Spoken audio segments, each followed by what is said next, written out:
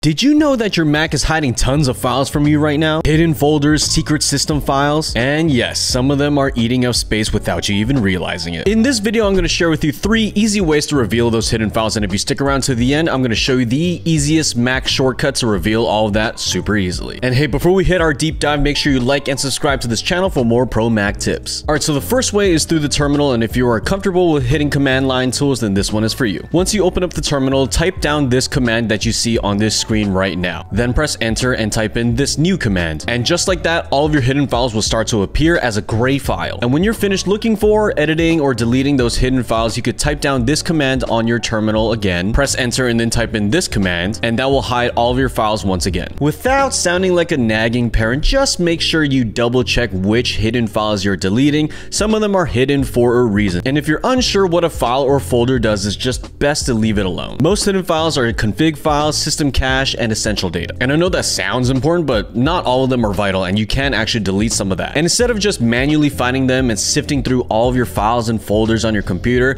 there is one tool that makes this all easy, and it's called CleanMyMac. And on this beautiful program is something called a cleanup feature, and this identifies system junk, outdated cache, and even Xcode junk if you're a software engineer. The smart selection feature makes sure only non-essential files get deleted, keeping your system running smoothly. In addition to this cleanup feature, there's a new one called Space Lens. This is a new feature on CleanMyMac as of the recording of this video, and it gives you a visual representation of your entire hard drive on your computer, and you could click on any bubble that represents a different part of your hard drive, and you could look through all of that and select and delete any file that you want to clear up space. And there are tons of user reviews out there that talk about how this program made their life so easy with just a click of a button, including myself. So if you want, you could click the link down in the description box below to start a 7-day free trial or to buy the full version itself. And now, if you made it this far into the video, I'm going to share with you the last tip of this video, which is the easiest shortcut that you will ever need to show those hidden files for you to edit or delete. And the keyboard shortcut is Command-Shift period. So on any Finder window that you're on, click Command-Shift period, and it'll show all the hidden files that are present in that Finder window as a gray file. And then if you want to hide those hidden files away, just hit Command-Shift period again. Now that you know how to reveal all those hidden files, just let CleanMyMac do all that hard work.